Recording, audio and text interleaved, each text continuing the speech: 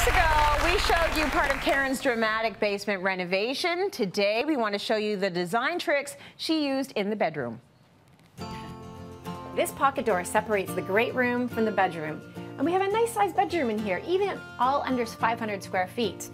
A queen size bed in here. It's a little bit lower because our ceiling height is only 7'6".